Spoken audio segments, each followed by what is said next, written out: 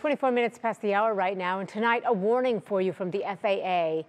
It says to be ready for air travel delays ahead of the total solar eclipse. The agency says if you're flying within the path of the eclipse, expect limited parking at airports and those potential delays, because the agency says it's due to the high volume of planes and drones attempting to witness the event.